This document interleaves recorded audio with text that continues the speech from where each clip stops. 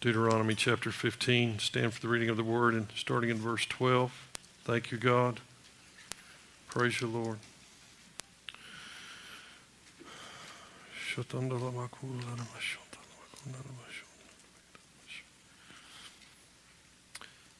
If your brother, a Hebrew man or a Hebrew woman, is sold to you and serves you 6 years, then in the 7th year you shall let him go free from you.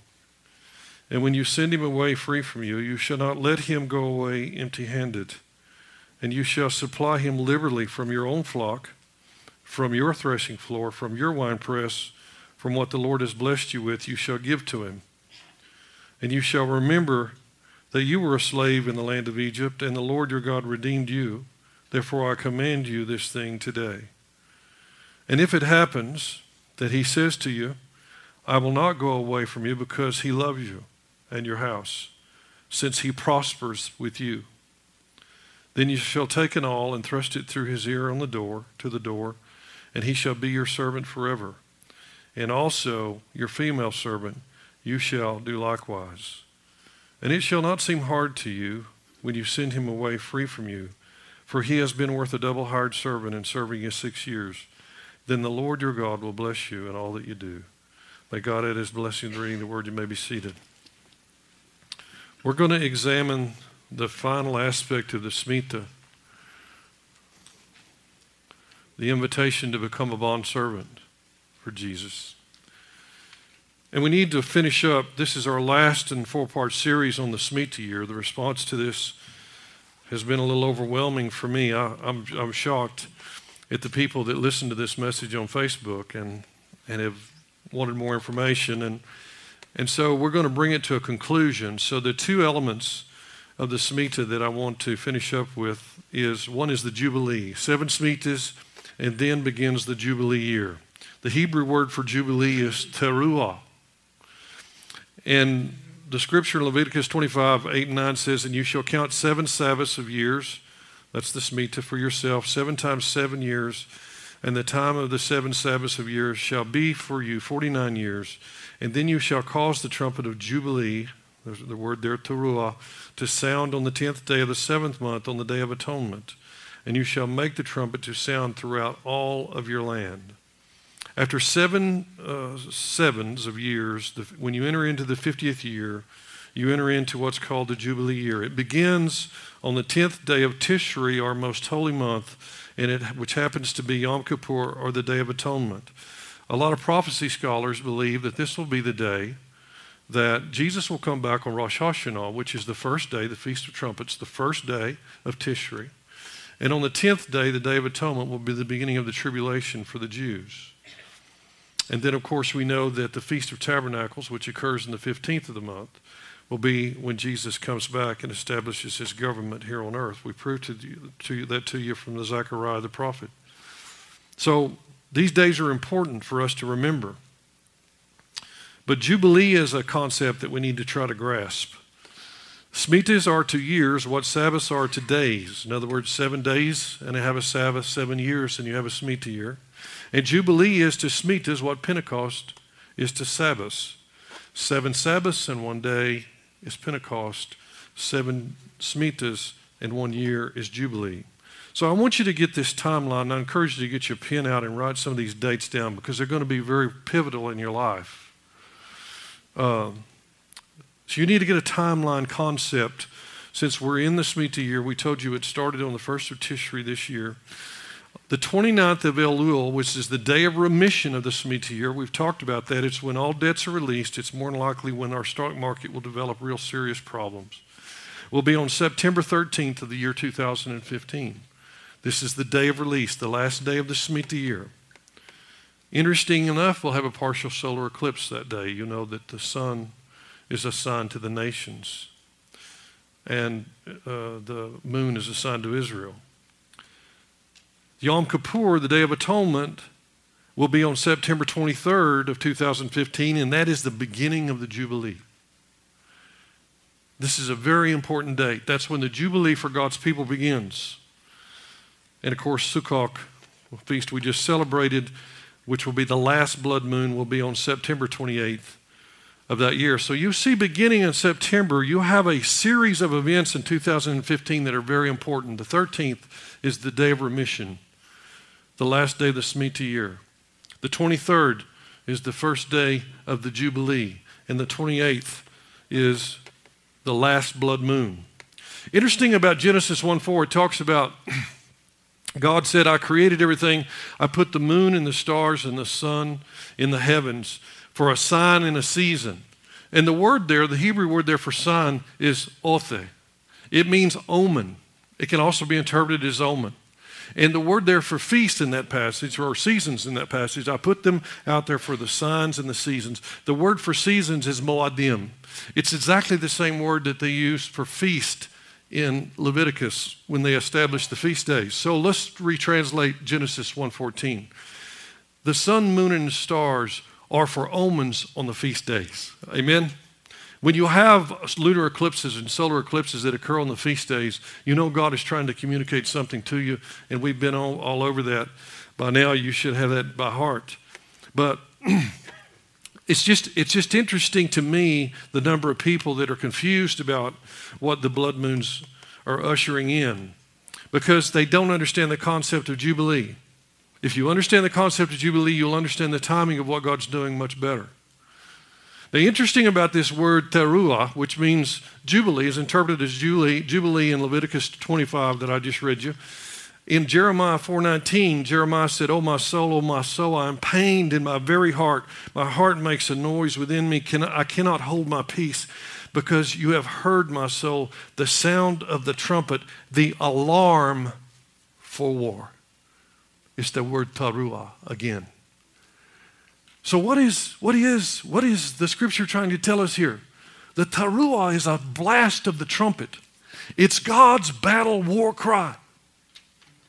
And when you hear the battle war cry, the alarm on the day of Jubilee, that it's telling you that God is about to initiate a battle. Can I get a witness out of somebody?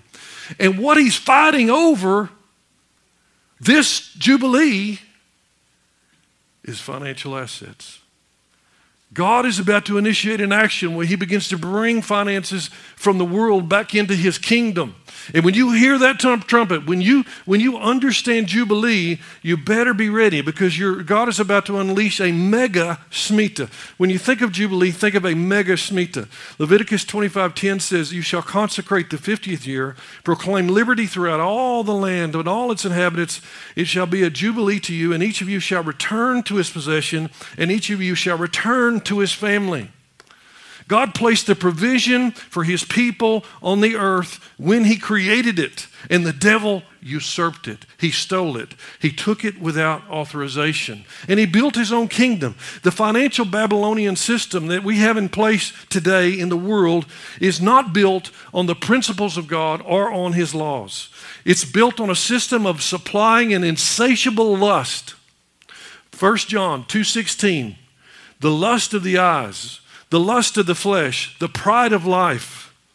The sole motivation of the Babylonian financial system that is operating all over the world today is to create and satisfy lust that will generate sales, that will generate wealth.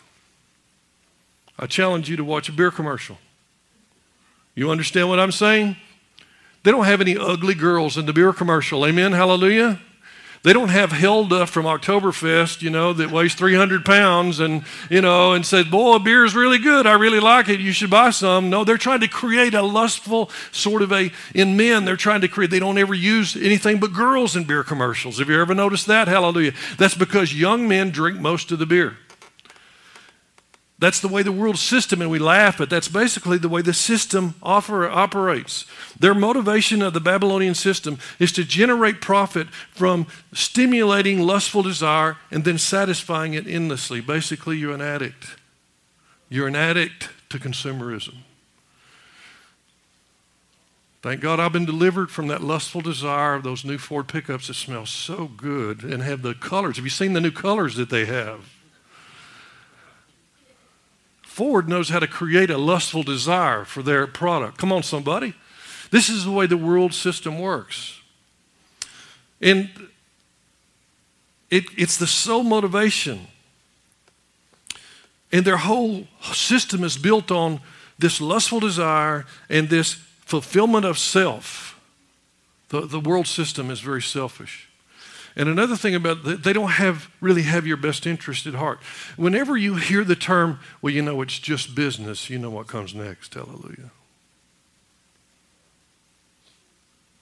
I see some of you haven't been in business long enough to hear that term. Some of the worst deals I ever got into in my life proceeded with the phrase, well, it's just business. Let me tell you about God's financial system. God's financial system is built on the concept of stewardship. The land, he said in Leviticus 25:23, he said, the land shall not be sold permanently, for the land is mine, for you are strangers and sojourners with me. Everything you have belongs to him. Everything that I have belongs to him. And you know what? I'm just a steward of what he's given me to steward. This is God's financial system. And his economic system is built on the principle of stewardship, and the stewards take care of it so as to deliver the goods to society. The goods. My economic teacher said the definition of economics is any enterprise that organizes labor and material in the most efficient way possible to deliver goods and services to society. God's financial system, Brother Roy, is to deliver the goods to society. What goods? Health care, food, shelter, clothing, the necessities of life. God creates an economic system. See, God is a businessman. He understands economics. And he wanted to create a system where we saw ourselves just as stewards, and our goal was to do something beneficial for society, to help society. And this is the thing. See, profit can never be the only motivation for business. Milton Friedman wrote a book, and I read it several times. It's a great book, except I disagree with this one thing. He said the only motivation for business is to maximize profit, and that's wrong. Let me tell you, the only motivation for business is to provide the goods for society. You have to make a profit, though, to do that. So a profit is essential, but it's not the objective. Really, we talk about advertising. Look at the advertising of successful companies and see what they advertise. They don't advertise self. They never tell you that. They never advertise, say, buy our stuff so we can get rich, do they? They tell you that they're based on what's good for you. They want to serve you. They want to be a servant to you. That's the way a business ought to be run. God's business model is not profit-oriented, but profit is important and it's essential to sustain a business. But it's oriented around this concept of delivering the goods to society in an efficient and organized way. The stewards take the provision that he placed on the earth from the beginning, and they have talents that they use to maximize its effect and deliver the goods to the rest of the people. A guy named John Rustin in 1860 wrote something that I just found the other day that floored me. He said, there are 5 essential intellectual pursuits in a society for a society to flourish. Remember our word flourish. He said the soldier's got to defend it. The pastor has to teach it. The physician has to keep it healthy. The lawyer has to protect it from injustice. And the steward has to provide for it. And all of these must be willing to die for it. The soldier dies before he abandons his post. The pastor must choose death over compromising truth. The physician can never abandon his post in plague. How many of you have seen that in this Ebola epidemic? A healthcare worker in Texas has been tested positive just yesterday, late last night. How many healthcare workers in West Africa have died? I think it's up over 300. They are giving their lives to the society that they live in. He says the lawyer must choose death before compromising on justice. And the steward must place his best interest, make them subordinate to the needs of the society. Amen? This is God's financial system. And the Jubilee marks a return of God's people to the inheritance and to the basic thing that created the wealth to begin with, and that was the land. God said, this is my land. I'm letting them use it to prosper themselves, to flourish in it. It's a recovery of what has been lost. That's what the Jubilee is. You know, you could be farming and you could have a drought, or you could have something bad happen to you and you had to mortgage your farm to a neighbor and you couldn't make the payments and he ended up taking it over and so you lost the family farm. Well, after 50 years, that has to come back into your family. This is God's fund. It's God's redistribution of wealth is what it is.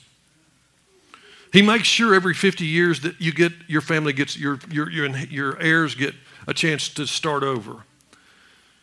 Recovering of the timing of the Jubilee is a little bit tricky, though, because the rabbis lost count of the Jubilee after the captivity in Babylon and were shipped to Babylon. And they had placed themselves under the Shemita judgments because they had not observed the Shemita, so they were taken off the land and they were taken into Babylon. And in that period of captivity, they really lost track of when the Jubilee actually was.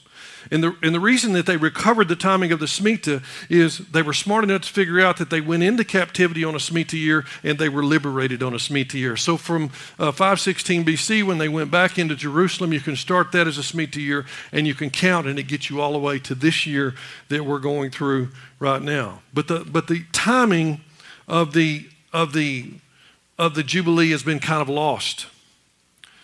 But experts, and I'm not one, but I've read the experts, and the experts say that the way they recovered the timing of the Jubilee, remember the Jubilee is about God's people returning to their inheritance. And I'm here to declare to you today, and I'll do it on the internet, or I'll do it whatever. You understand this? Jerusalem belongs to the Jews because it belongs to God. Can I get a witness out of somebody? So you can go to Jerusalem and you can study the history of Jerusalem and you can pick up the timing of the Jubilee. In 1917, the English drove the Ottomans out of Jerusalem in the early phases of World War II, and they wrote a Balfour Declaration. Balfour was the minister of state there in England, and he declared that Palestine was a homeland to the Jews.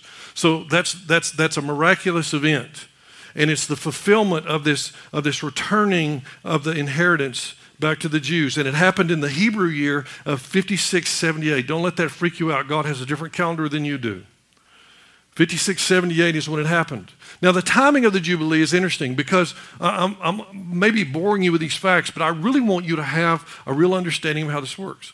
So 7 Shemitas, every 7 years, 49 years, you begin the Jubilee year. It begins on Yom Kippur of the next year. But that Jubilee year is the first year of the next set of 7. So the cycle of redemption with the Jubilee is actually 49 years. Think about that. So if you take 49 years from the Hebrew year of 5678, it brings you to 5627, which was the very day or year of the 6-day war in Israel, when one of the things of the 6-day war was they defeated their Arab enemies in 6 days miraculously. They still write about the miracles of this war, and they regained. See, even though Balfour declared that this was a homeland to the Jews, the Arabs said they can't have Jerusalem. They can't have Jerusalem. So they made Tel Aviv their capital because they had no access to Jerusalem. Well, in exactly the next Jubilee, the 6-day war broke out, which they won miraculously at the conclusion of that Shemita year, the beginning of the Jubilee. They won the 6-day war in a miraculous fashion, and they regained control of the west half of Jerusalem. Today, the Jews are in the western half of Jerusalem, and Lebanon is in the eastern half.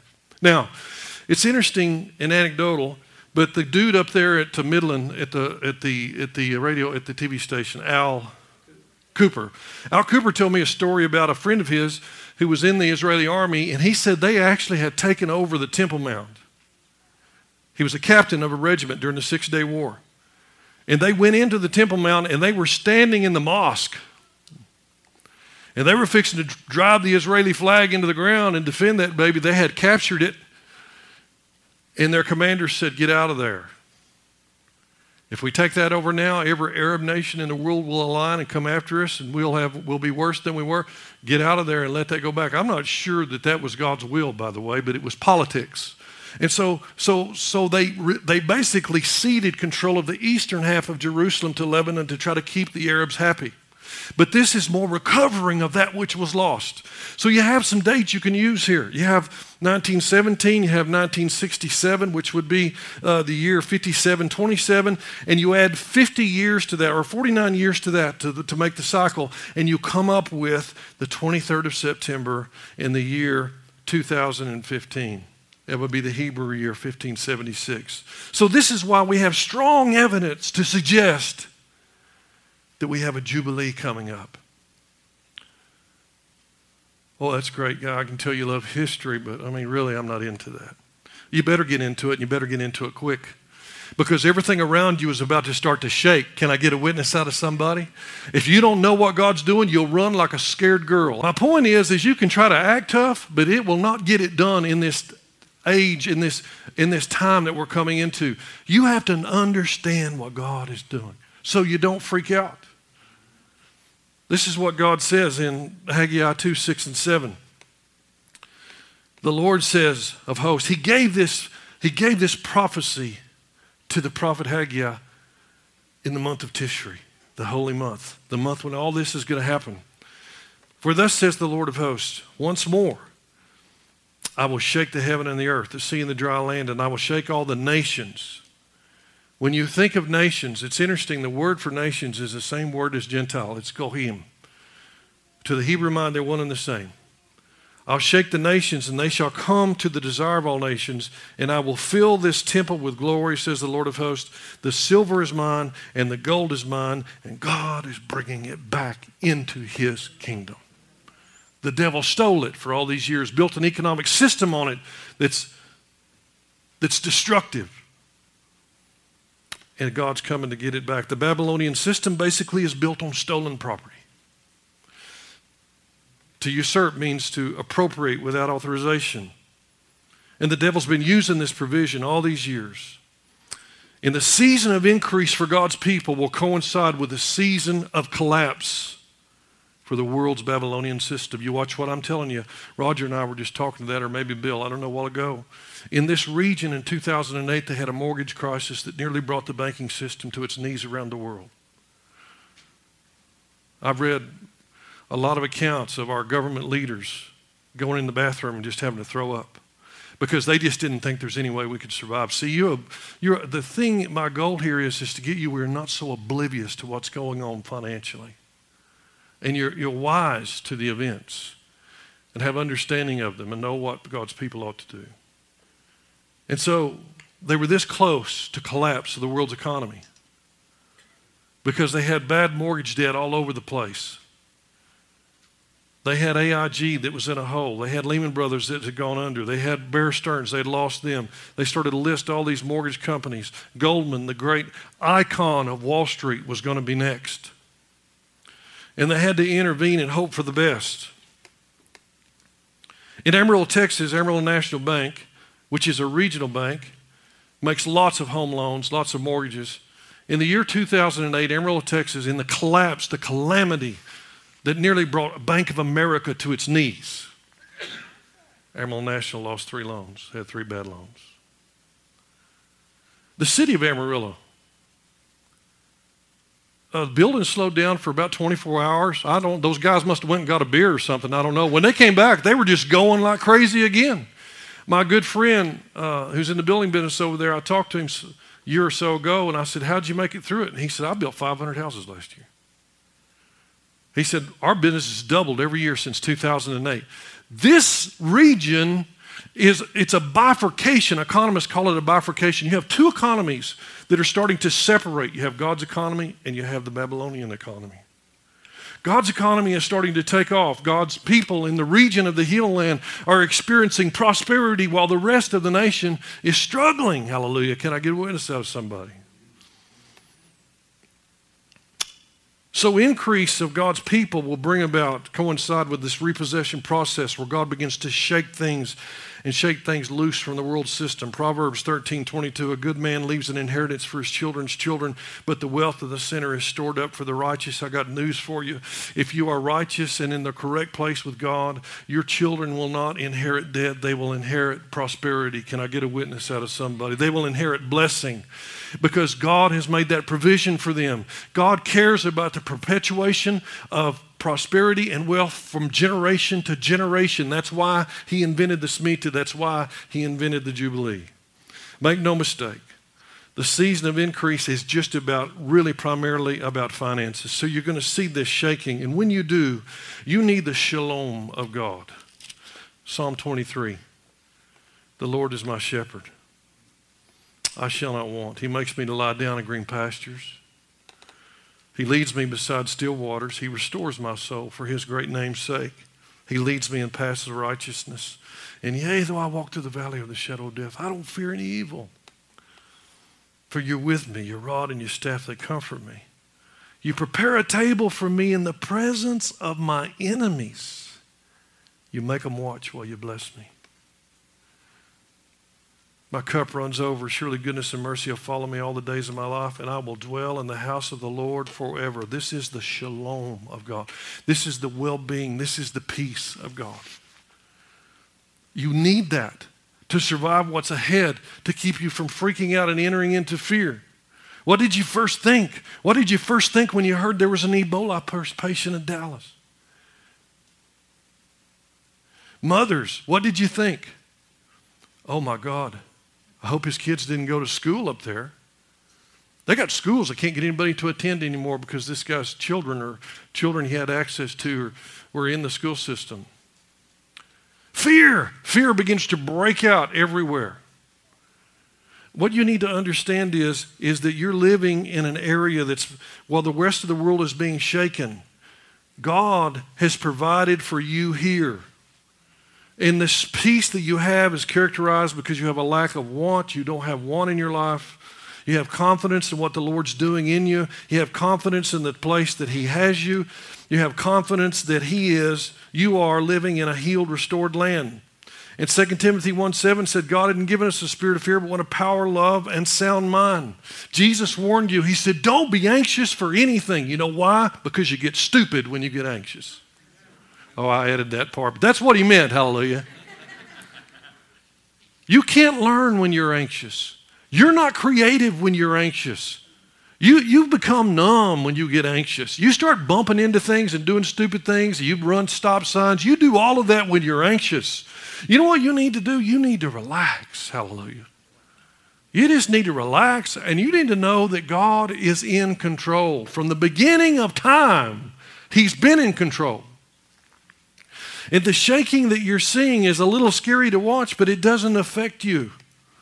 Franklin Roosevelt said the only thing that you have to fear is fear itself.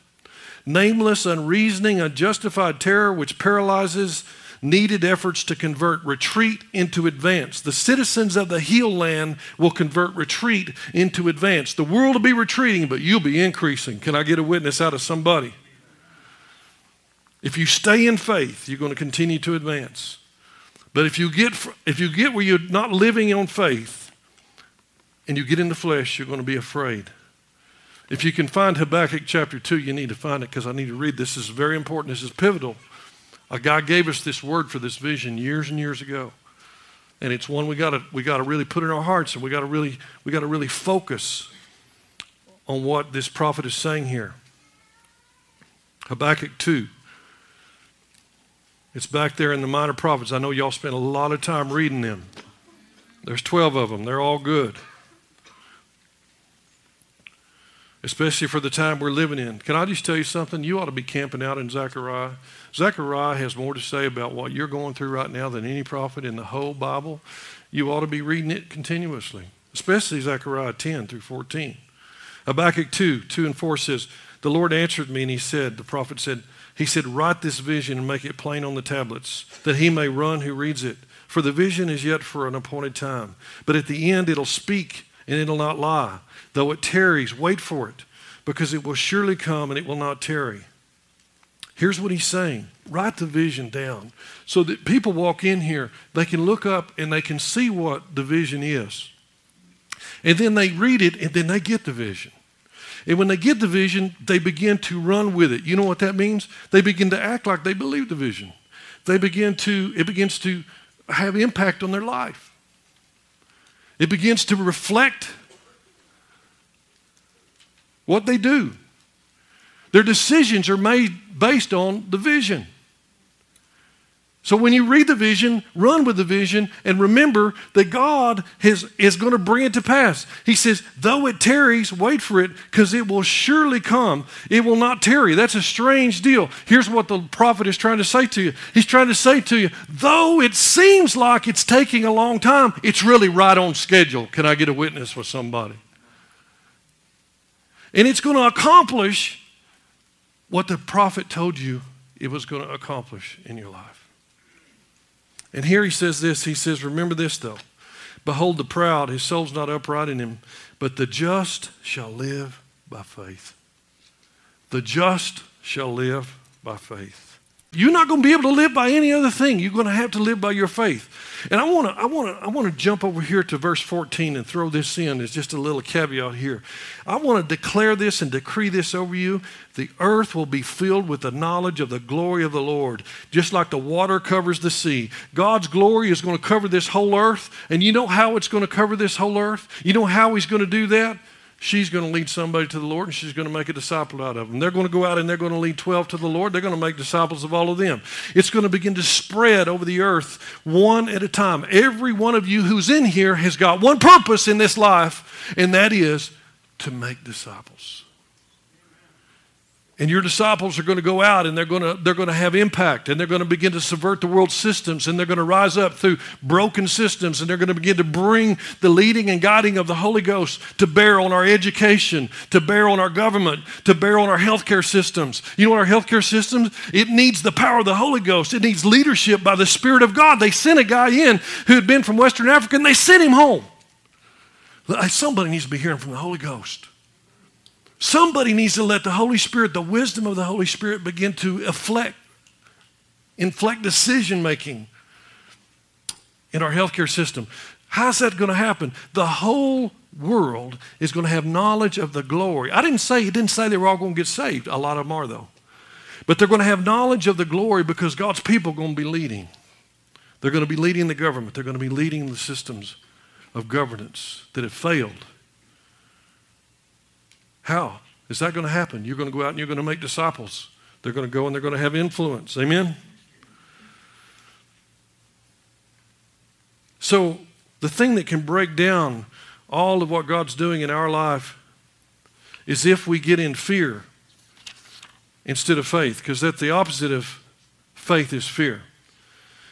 I had dinner with some friends, Carol and I did, Saturday was Friday. And we were talking about what God's doing. Everywhere I go, people just it's an interrogation. I mean, people want to ask me, and that's okay. I'm glad about that. I really am. But this one person just wanted more proof. And I said, look, the thing you have to understand is Chuck Pierce, Kim Clement, these are some great prophets of God that have prophesied what's happening in our region. And she goes, yeah, but I want somebody besides Chuck Pierce. I go, well, at some point you have to decide you're going to believe what God's people are telling you. Amen? Come on. You just have to make an agreement with it and decide you're going to believe it. But she said, I'd like to hear someone else. I'd just like to hear someone else. So I said, well, what about me? I've been believing it for 16 years. Hallelujah, amen? She just kept eating. Praise God. I didn't take it personal. You know what I'm saying? Prophet's without honor in his own, backyard. And so, but when I got home, the next morning, Mandy said, Dad, you need to read this. This is a prophecy from my good friend Todd Bentley. We're not really friends, but we are kind of strange. I'll tell you that story sometime.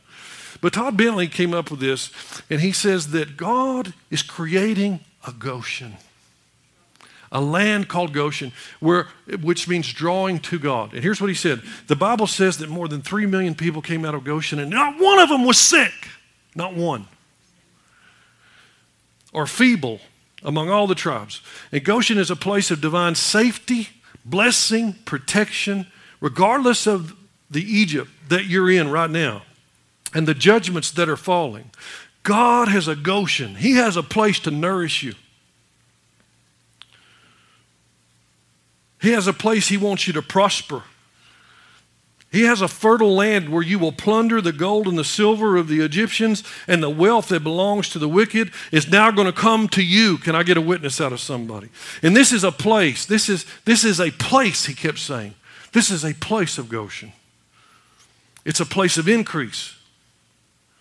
This is a place that God has delivered you from all your troubles.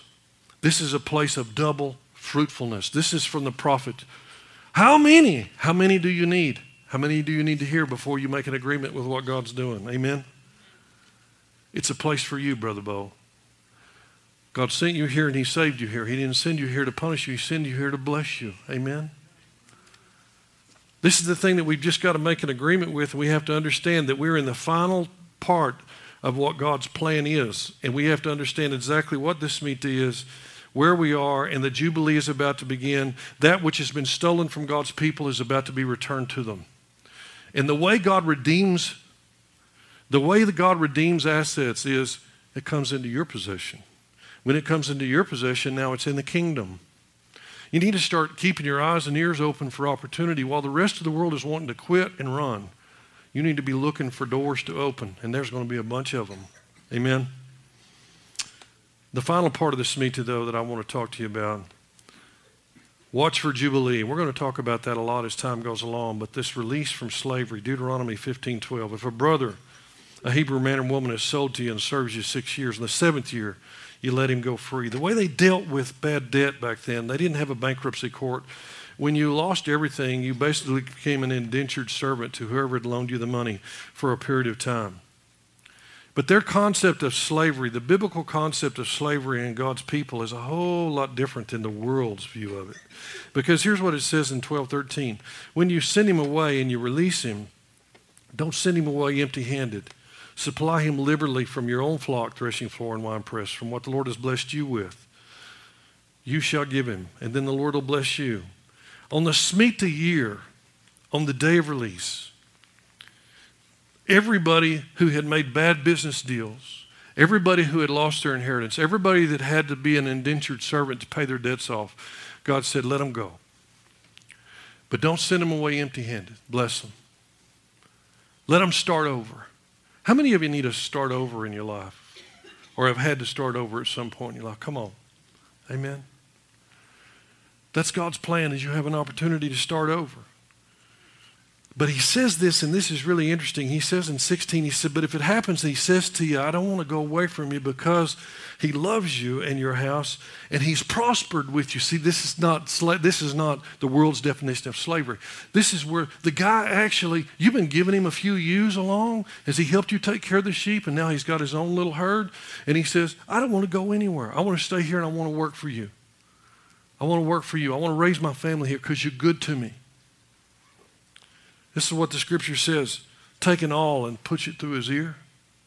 Mark him, and he'll always be your bondservant.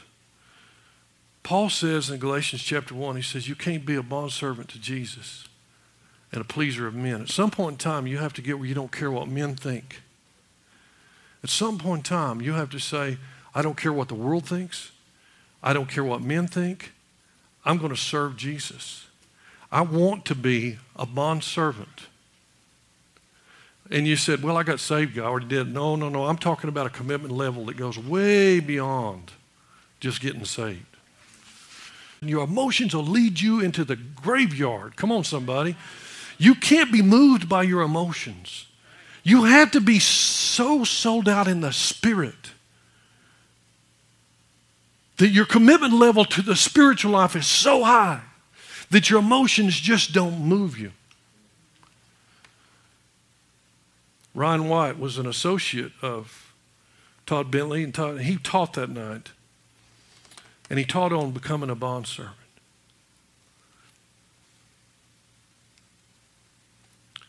He said the problem, he said this, and it was ministers, folk. Now, there were a lot of people there, but these were ministers from around the world.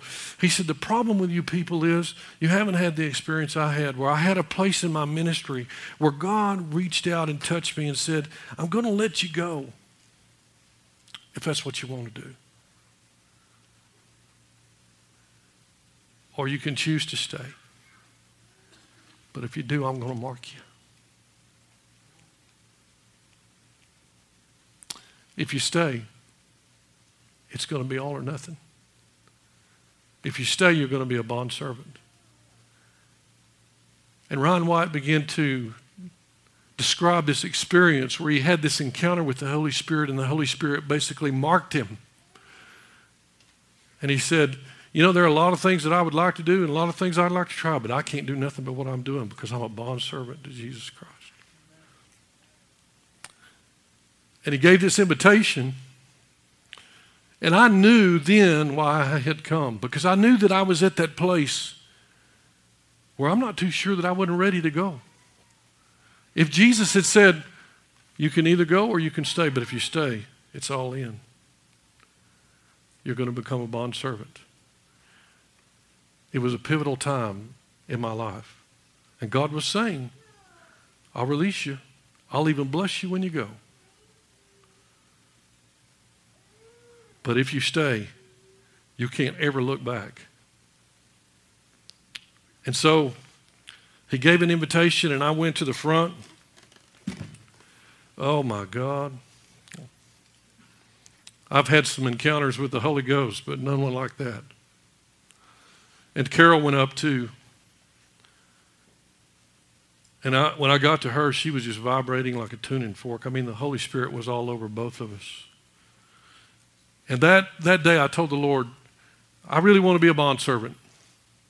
I don't care where I go. See, that's the thing about a bondservant. A bondservant does what the master says, whether he likes it or not.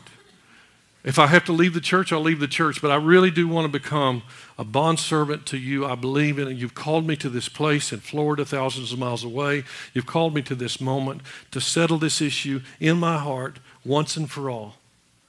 Once and for all, I'm all in, and I'm not ever going to look back. It was a powerful experience. I came back, and the first thing I remember, they were up there warming up. Roger and Bill were warming up, and, you know, they were going, hey, man, how was it? That was a lot. And I'm going, you know, it was just strange. It wasn't like I thought at all, you know.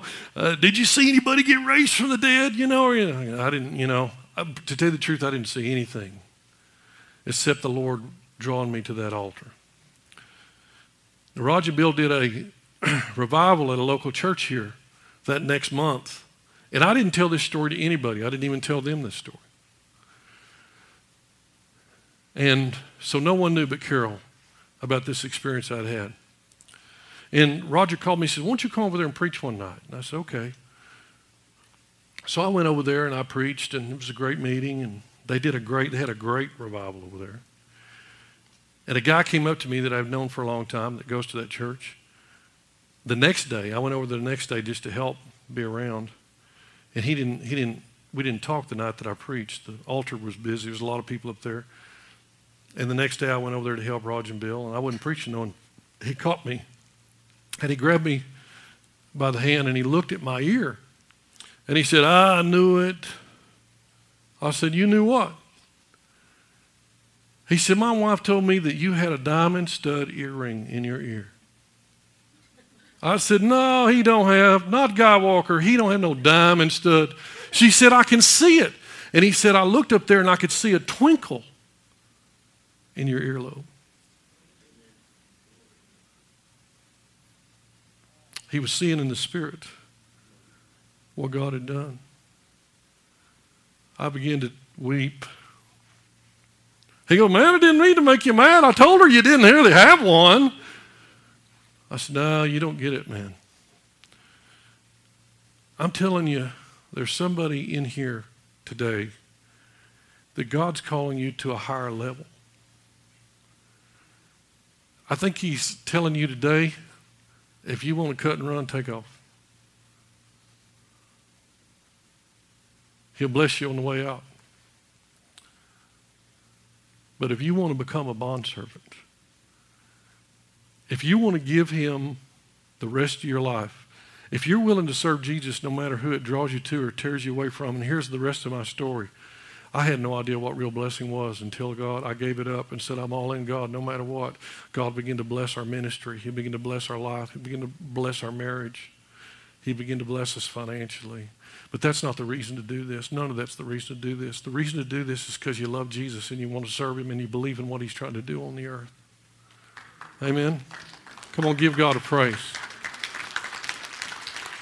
Now, I was in ministry, but the Lord showed me there were guys on that altar that were all around there, men and women, must have been hundreds of them. And the Lord showed me they ain't all ministers. Some of them are physicians, or lawyers, or soldiers or stewards. There's all kinds of ways to serve the Lord. Hallelujah. Amen. But I think what God wants to know today is, where are you? Are you out or are you in? And that's what I've come here to do today, is to tell you this is the year of the Shemita. This is the year of the release. You can decide today. Either all in with God. And I don't want to put pressure on you. Maybe some of you have already had this experience and you don't need it again. You only get one earring. Maybe you've already had the experience and you know that you're all in. But if you don't, today's the day of decision. I'm not talking about getting saved. I'm talking about going all in.